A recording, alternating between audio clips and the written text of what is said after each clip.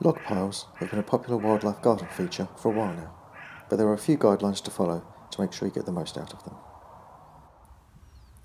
These habitats can provide a home for both flora, such as mosses, lichens, and a variety of fungi, and fauna.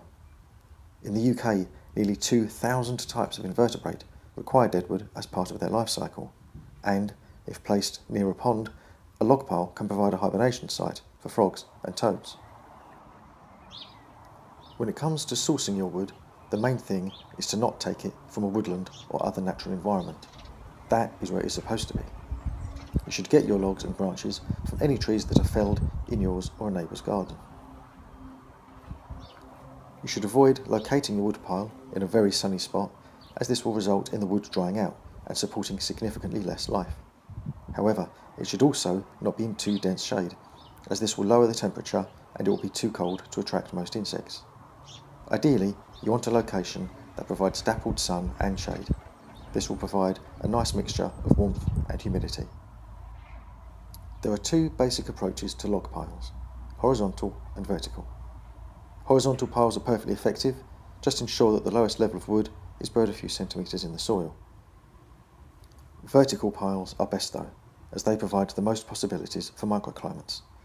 They are especially recommended if you are in an area that supports stag beetles. This will be the home counties, East Suffolk and the New Forest. Variety provides the best results, so you should create your pile from different species and sizes of log and branch. The bigger the log, the more value it will provide, as it takes longer to complete the decomposing process, and thus supports more life. Branches 4 inches in diameter and more are best, but as you can see, sometimes beggars can't be choosers. Also, wood from hardwood trees, such as ash, beech and oak, is better than softwood, but all types provide value. Whatever you use, keep the bark on it.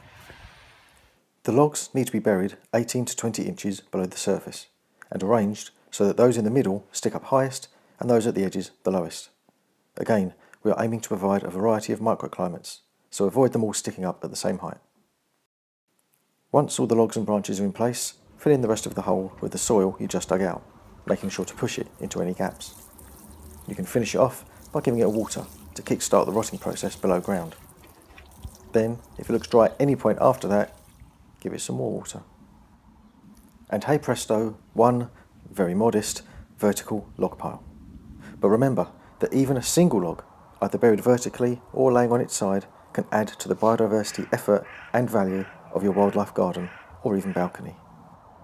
At the moment, this one has no shade, but I will plant a shrub nearby to give it some.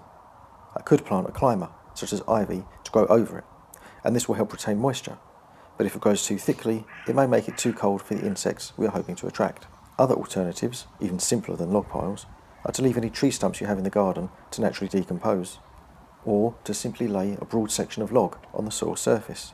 This will provide a stable environment beneath and a hibernating place for amphibians. Now it's your turn. Goodbye.